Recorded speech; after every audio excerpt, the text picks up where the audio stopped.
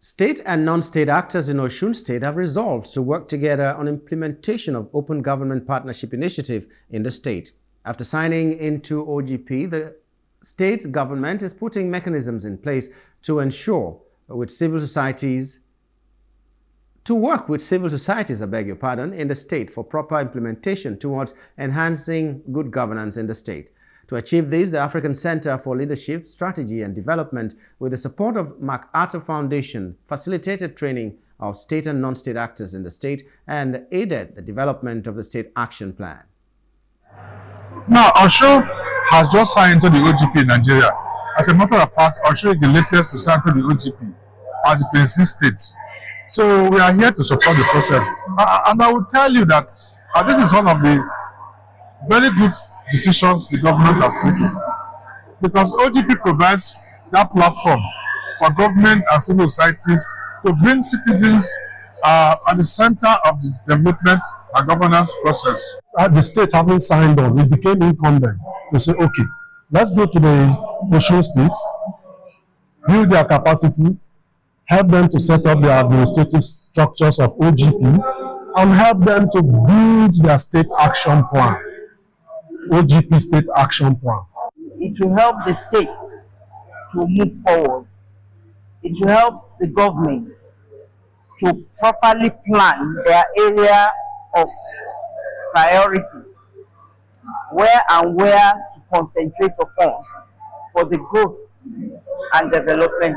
This will give us an opportunity, to put our inputs into that policy, and to let the government know that person with disability are very, very important.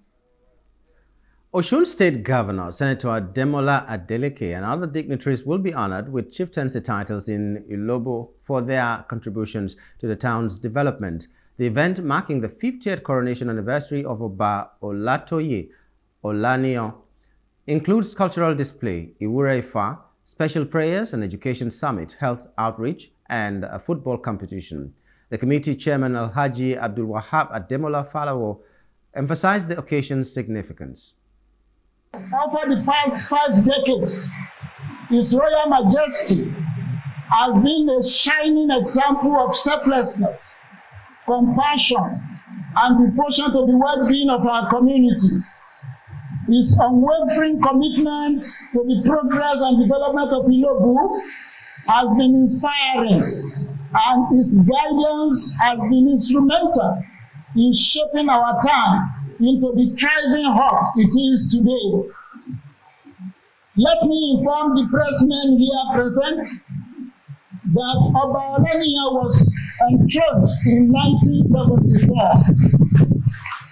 To mark this milestone, the committee under my leadership has put together a 2-week-long event that covered culture, sports, education, conferment of chieftaincy titles, and many more. Over the past 5 decades, His Royal Majesty. Hello, hope you enjoyed the news. Please do subscribe to our YouTube channel and don't forget to hit the notification button so you get notified about fresh news updates.